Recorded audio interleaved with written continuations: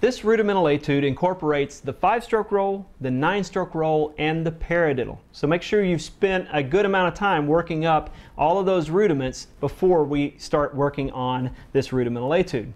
Now, along with that, we also incorporate some visuals, okay? And I like to use this as my first etude that I play in front of my parents, that I have my percussion class play in front of the parents. So this is something that's kind of cool that has some visual elements as well.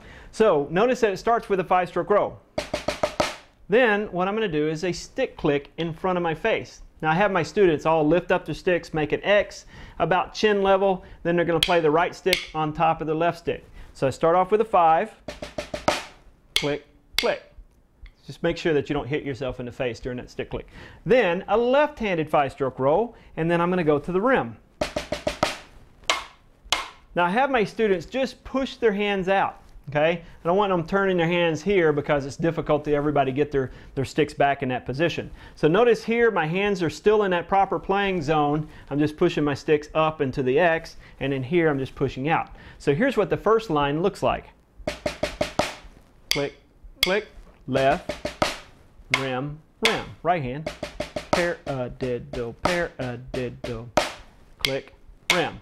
Now, the first technical hurdle that a lot of students have to overcome is that 5-stroke roll into the paradiddle, and let me demonstrate it.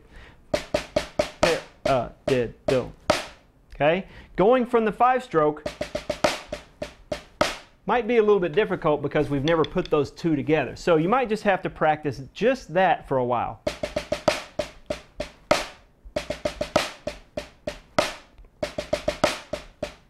Just over and over, getting used to playing that 5 and a paradiddle, 5 and a paradiddle over and over. That's what I call looping it. So we're doing it in a loop, doing it over and over until everybody's got that nice and solid.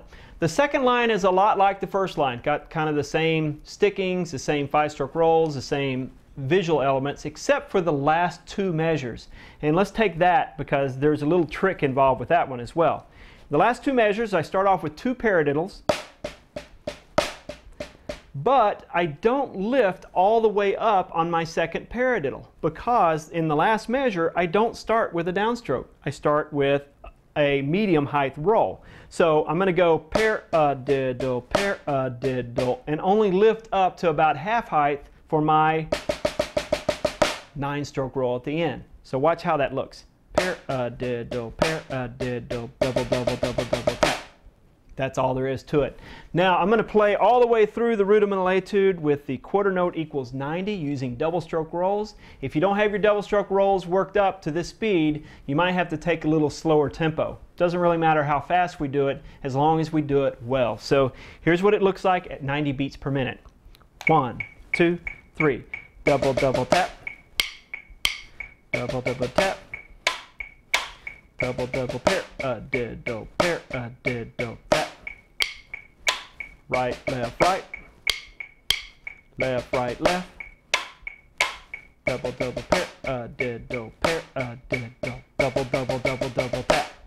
So that last paradiddle is really a downstroke and 3 taps instead of an upstroke. So there it is. Now you can play it faster if you've got your double strokes worked up. Or you can play it with multiple bounces, and this is the way it is on the accompaniment CD. So now I've got my tempo at 100. Listen to what it sounds like with multiple bounces.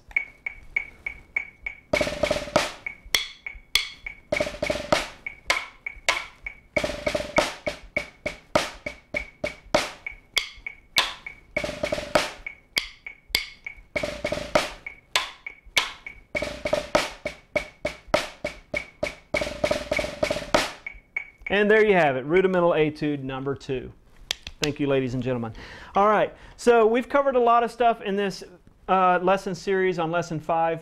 Especially difficult are the 8th rests, and you might need to take a lot of time before you've got this lesson worked up perfectly. Make sure that you take the amount of time necessary. The graduation test Section 1 on the next page is basically going to test your skills to see whether or not you've actually mastered everything that you learned in the first 5 lessons of the book.